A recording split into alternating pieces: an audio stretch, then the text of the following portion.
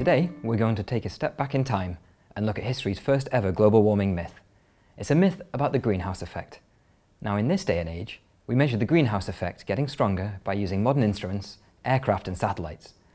But in 1900, when this myth was born, scientists didn't have these measurements. Now, we understand the greenhouse effect a bit better. Greenhouse gases let sunlight through to warm the surface. The surface then glows with infrared light. Our eyes aren't tuned to its frequency, so it's invisible to us. But greenhouse gases absorb some of this infrared. At the same time, they glow with their own infrared. They glow in all directions, and the part of the glow that goes up can be absorbed by greenhouse gases higher up in the atmosphere. It's useful to think of the atmosphere as layers. Each layer of the atmosphere has a greenhouse glow in every direction. Meanwhile, each layer absorbs some of the infrared glow that comes from the layer above and some from the layer below. Now, low down in the atmosphere, the air is thicker than higher up. Each layer has enough greenhouse gas to absorb much of the infrared going through it. Higher up in the atmosphere, the air gets thinner, and that's why it's harder to breathe at the top of a mountain. Each layer doesn't have enough greenhouse gas to fully trap passing infrared.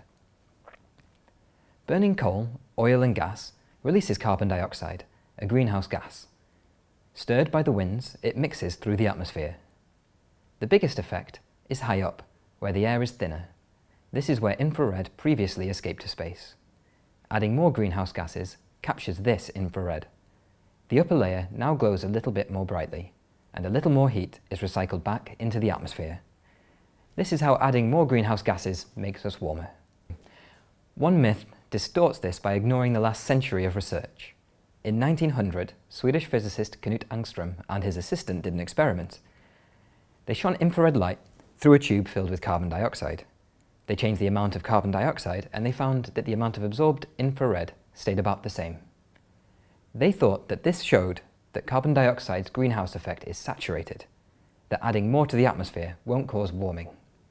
Now, this was a good experiment, but the atmosphere isn't the same thing as a tube full of gas in a lab. In the upper layers of the atmosphere, the greenhouse effect isn't saturated. The concentration of greenhouse gases is a lot less than in Ångström's tube. Adding greenhouse gases blocks the infrared's escape path to space.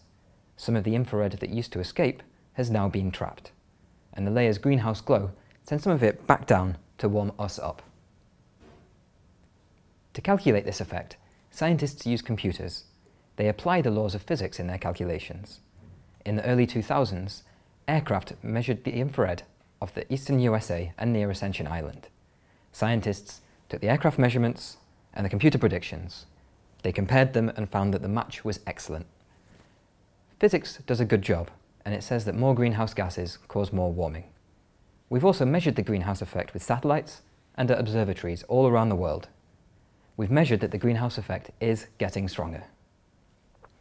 We are adding greenhouse gases to the atmosphere, and we're boosting the greenhouse effect.